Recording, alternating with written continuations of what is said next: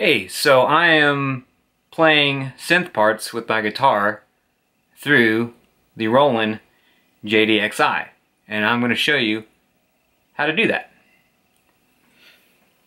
So let's take a look.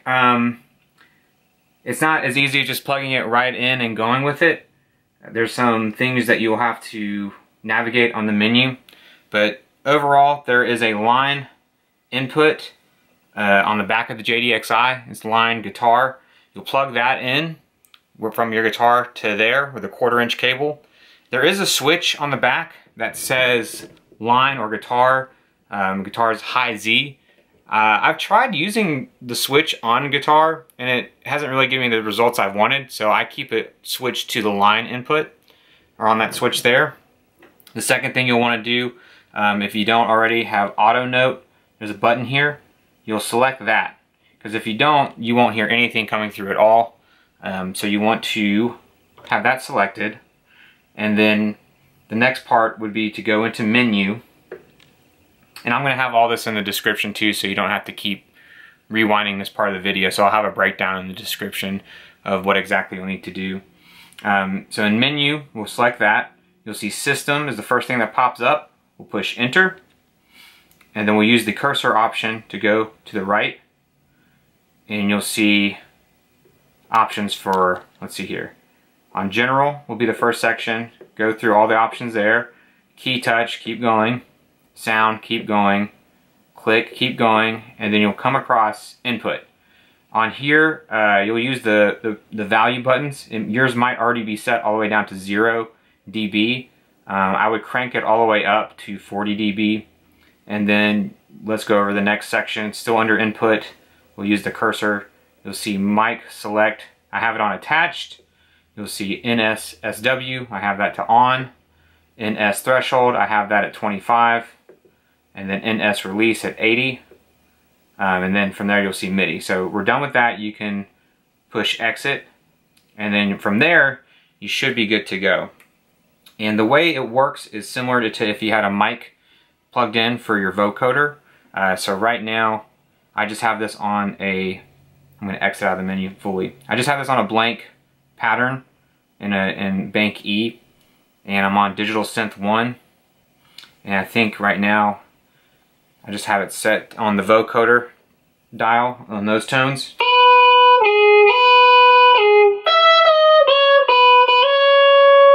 So you can use it on any of the vocoder options, just like you would to do that. Or you can actually even go over to things like string pads, if you want to do something there. And results really vary. You'll notice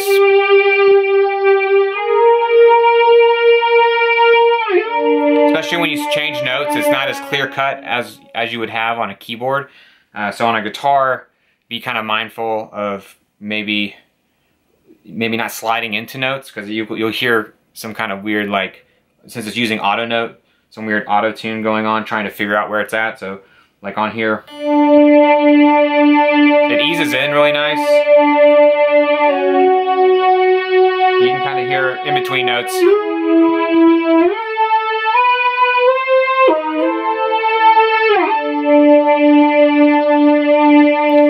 What's cool too is you can also use the key hold option, just like you would on the keyboard. So if you push key hold, it's going to sustain your notes until you hit the next note. The guitar stuff that you do, it will all be single notes. You won't be able to play chords. So anything you do on the guitar, keep that in mind. You won't be able to play like 2 notes at a time or anything like that. It's all monophonic. So yeah, so that's an example of things going wrong with the guitar input. Something I came across that I really like is being on maybe something like the bass. I need to have my auto note on. You can have the arpeggiator on with the key hold. You can actually kind of get some really interesting ideas coming out of that, where you're just hitting one note on the guitar.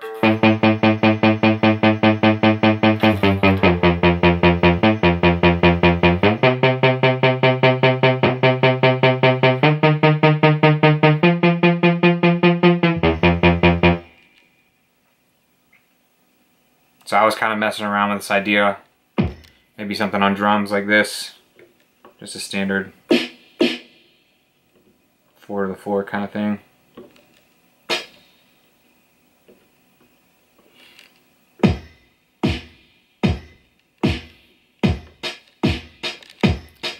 So I've got that bass sound. I'm on digital 2. And let's change it to a bass. And let's make my key hold on and the arpeggiator on. And for fun, let's do like a nice string pad sound with the key hold on. Something like. So I'm gonna leave that going. And I have my bass ready with the key hold and the arpeggiator. And I'm gonna put it an octave down too. And I'm doing all this, I'm doing the bass part through the guitar and just hitting some notes.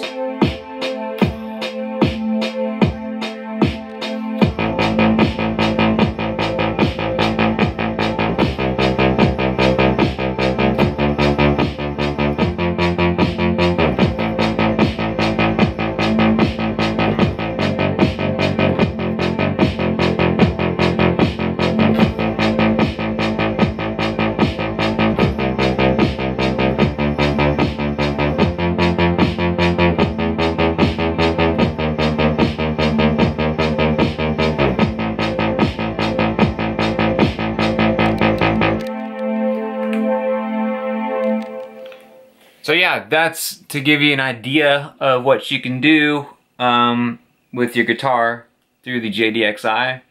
I don't really use it too often, but I think it's a cool trick if you ever want to do it for any performance purposes or just want to try something different.